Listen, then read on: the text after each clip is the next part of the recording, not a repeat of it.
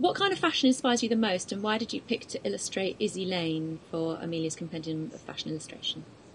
I think I'm very drawn to clean lines. I love texture. I think that's initially what attracted me to Izzy Lane, is that their aesthetic is very cozy, and paired with the Yorkshire landscape in the background, it gives you a kind of experience. Just looking at the fashion, you really feel the warmth of the English countryside, and I think I'm really drawn to things that are very heavy on texture. Yeah, really, it was an instant aesthetic attraction at the beginning, and then I began to read about their mission statement, and that's what really sold me, is that their goal is to save sheep that are imperfect for one reason or another, and create these beautiful garments. Do you think it's important that we bear in mind where our clothes come from, and if so, why?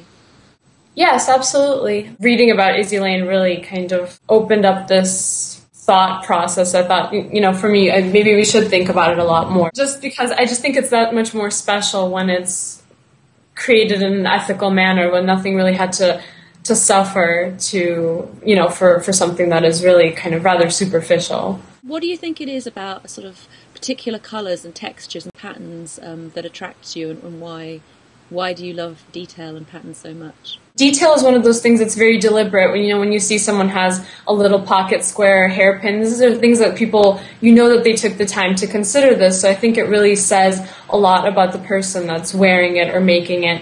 It just makes things that much more special. And fashion illustration, is this a fairly new thing for you? And if so, why do you think it's such a good way to sort of showcase your particular techniques? It's fairly new. I had never really considered it before until my last year at my art institute.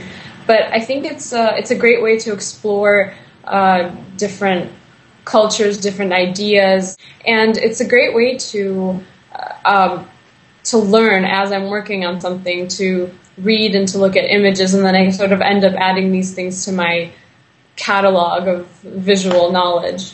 And how is being involved with Amelia's magazine, for quite a long time now, because you did some stuff for the print magazine, how has that sort of helped develop your sort of illustrations?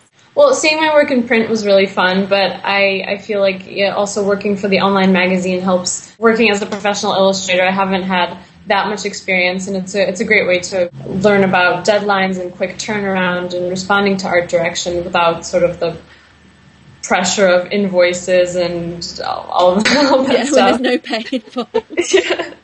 Yeah, that's a good thing, actually. No, it's great practice. You've sort of lived in quite a lot of different places around the world, and you sort of travelled recently as well in Scandinavia. And how have they impacted your style? Well, I spent most of my childhood in St. Petersburg, and I do go there. I take an annual trip there, and I never studied art there formally, but I have had a lifelong exposure to Russian art. It has influenced my work greatly, especially the illustration of the early 20th century, the ballet costume design.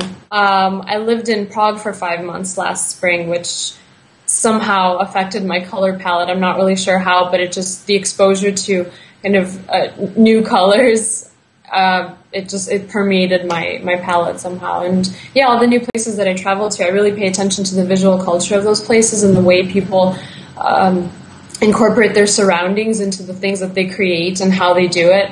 And I draw little details from here and there. What is the process? What sort of tools and materials do you use, and what does your desk look like? Well, I'm very neat and I work very small. So I have my little box of watercolor cakes and my jar of water and paper towel and my tiny little brushes, and I'm usually just, if I'm in the zone and working on, I'm usually hunched over something. I'm usually about this big. I have music or a movie playing. I can't start working until I've cleaned the entire room. Does it take you long to create your illustrations because they're so detailed? Yeah, but I work fairly fast. Once I get into it, it just becomes a very, especially if I'm doing pattern, it's a very repetitive, meditative process. Usually it's an average of about 5 hours. What would you like to be doing in 5 years' time? I would like to be an independent freelance illustrator. I'm always looking for something new to be inspired by, and I love that there's an endless world of possibilities out there.